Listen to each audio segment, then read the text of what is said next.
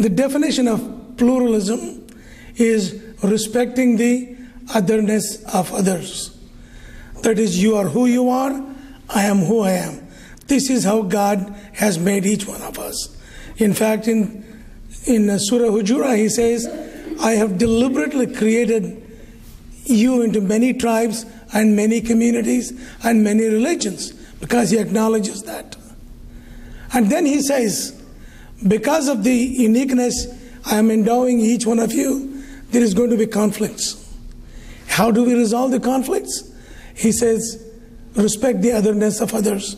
He says, God says in the Quran, the best ones among you are those who learn about each other. When we learn about the other, conflicts fade and solutions emerge. Let me give you an example of how he practiced and how we can practice in our lives. When the Hudaybiyah peace treaty, that is the first treaty he made, is a 10 years peace treaty. I'm not going to the details of the treaty, but let's go to the bottom line of the treaty. The Quraysh tribe and Prophet's side agreed to certain peace terms between both sides. They agreed the terms, okay, this is what we're going to go with it. So that was put in writing, and the paper or leather, whatever that was, instrument at that time, was placed in front. Prophet was ready to sign. The other side, he said, no, I'm not signing this. I agree with the terms listed here, but I don't agree with the signatory. His name was fine, but when it came to the name of Prophet, it said Muhammadur Rasulullah, that is Prophet of God. The other man said, I don't accept that. I don't accept you as Prophet of God. I don't know that. And at that time, I just want you to imagine, it may never have happened, Hazrat Ali and Hazrat Usman, supposedly very strong people, could have pulled their sword and said, nonsense, he is the Prophet of God, what are you talking about it? We're going to slay you. But Prophet held them back. Guess what he said?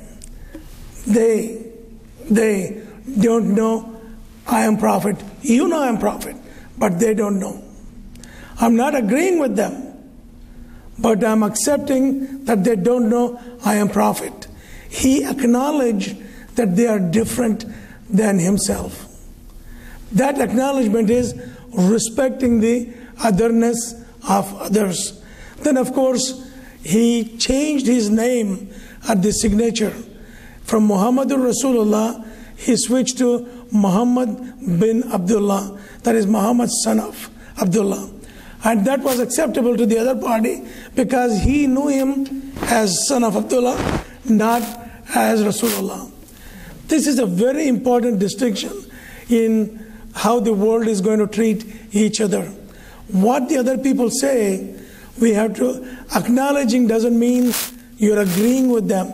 You're acknowledging that this is what the other person believes. And this conflict comes right now. I wanted to go, I couldn't make it because of my health. I wanted to go to the Trump's inauguration.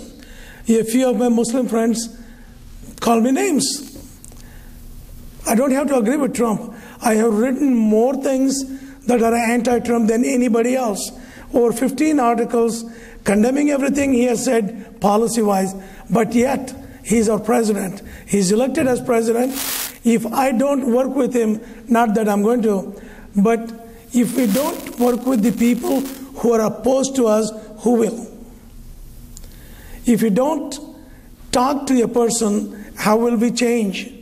In a given family, in your personal families, if two sisters or two brothers are not talking with each other, they will not listen to anybody.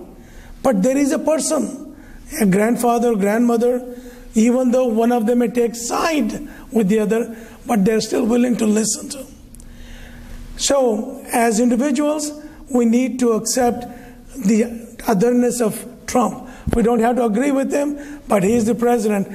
Imagine, President Obama was there, all five, even former candidate president, not candidate, Dole was there. Dole had said so many bad things about Trump, but yet he was willing to work with him.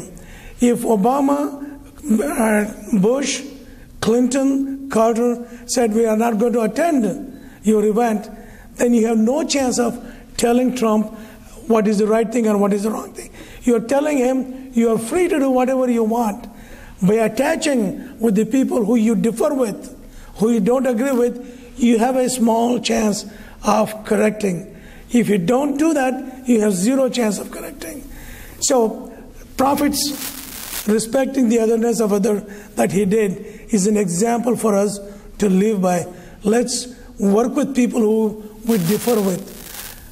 Mother Teresa said something very profound. She said, if you want to make peace with your enemies, she said, go talk. Talking with your friends, don't change the equation. You have to talk with your enemies.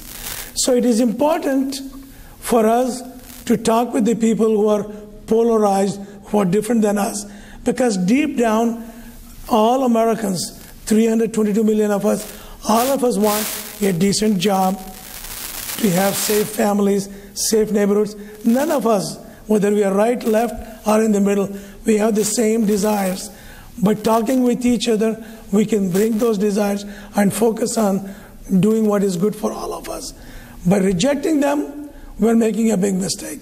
I just wanted to share Prophet's example, how we can use in our daily life. Thank you.